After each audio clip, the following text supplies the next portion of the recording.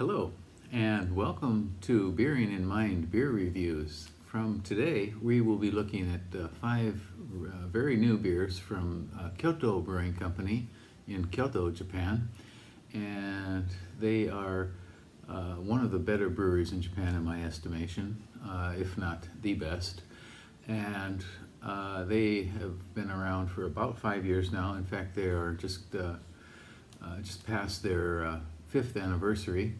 They started in 2015 and showed up at the Kyoto Craft Beer Festa and poured their first beer, which was appropriately called Hajimemashite, which is nice to meet you in Japanese. And they have been around for 5 years and gradually grown into one of the better breweries in Japan. Actually, I shouldn't say that. They really started out as one of the better breweries in Japan, and they have consistently been good. And I should give a full disclosure. I happen to know the three founders of the brewery. They are an American, a Canadian, and a Welshman. And they met when they were on the JET program, which provides language teaching professionals to high schools and junior high schools throughout Japan. And they met when they were quite a bit younger in northern Japan. And the main brewer, head brewer, apparently had this dream of opening a brewery. And he came to Kyoto to live, and he worked at a university in Kyoto. And the other two worked in Tokyo in various financial businesses, financial firms. And one of them decided to get an MBA. And in fact, one night in a bar in Kyoto, I met the head of his MBA program, who had been an old friend of mine from a long time ago. And he mentioned that he had been his MBA advisor, and his master's MBA thesis project was designing a business, which is a brewery. And it was the design for this Kyoto brewery. In the meantime, the head brewer went to the US for training and also did an internship in Lost Abbey in Southern California, and also did another internship at Shiga Kogen in Nagano Prefecture in Japan, which is one of the better breweries in Japan for sure. And he was also a very active home brewer in Kyoto, and we would occasionally meet, and he would give us his home brews, and we would enjoy them and comment on them, and he was an excellent home brewer. Anyway, right out of the gate in 2015, they started making great beers, and they haven't looked back. And today we're going to look at 5 of their new beers, and this came in a set. They have recently started a couple of clubs that you can join to get monthly deliveries of beer, and I joined the two different sets, clubs, one with very special kind of limited edition beers, and one with which will feature just their regular new beers. They have often some seasonals that they put out. This beer, well, actually, I'll announce it in the next episode here, but Kyoto Brewing is one of the better breweries in Japan. We're going to look at 5 new beers from them. And now we'll take a look at another beer from Kyoto Brewing, and this is also a fairly recent one. This is a beer that's basically in my favorite style, which is double IPA or Imperial IPA. And this one is called Kyoto Brewing Tsurube Uchi, and it was translated as 1-2 punch, or it has a sense of a kind of continually punching or shooting back and forth, back and forth, back and forth. Kind of maybe the sense of energetically hard hitting. And on RateBeer, this one has only one rating, and that's at 3.7.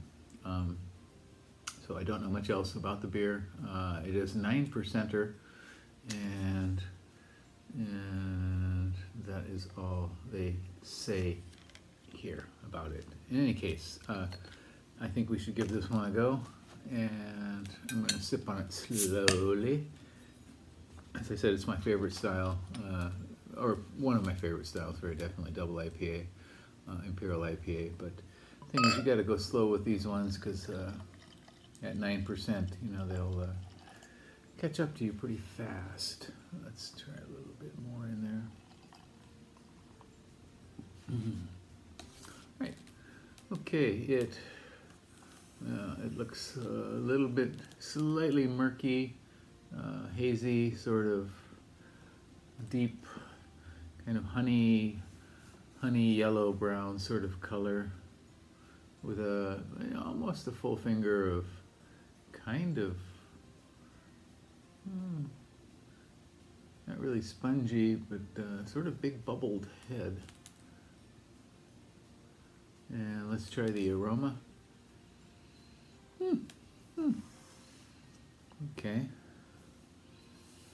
So I'm getting the same kind of hops out of this as I just had in this last Altogether beer, their IPA they made. Very tropical, kind of dank, very rich, and the maltiness behind it is coming up as well. So this beer probably has a considerable body.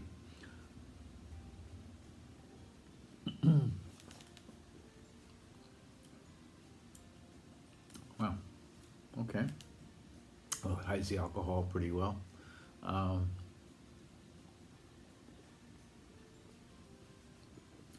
So the initial has this kind of concentrated fruitiness, tropical fruit, stone fruit. There's a touch of saltiness.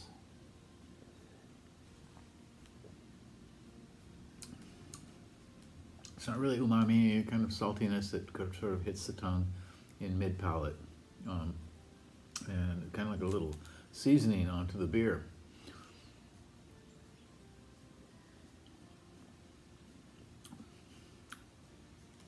Okay, it does have some alcohol warmth, you can feel that, but it's fairly well disguised in the beer. You get a sense it's there, but it doesn't really appear, you know, on top as a strong presence. So this one basically has a lot of fruit,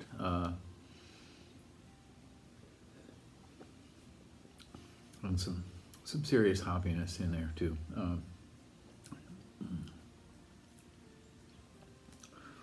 So it's like crushed stone fruit and tropical fruit blended together, whipped into a kind of cocktail, and yeah, so the warmth kind of sticks with you in the back of the throat.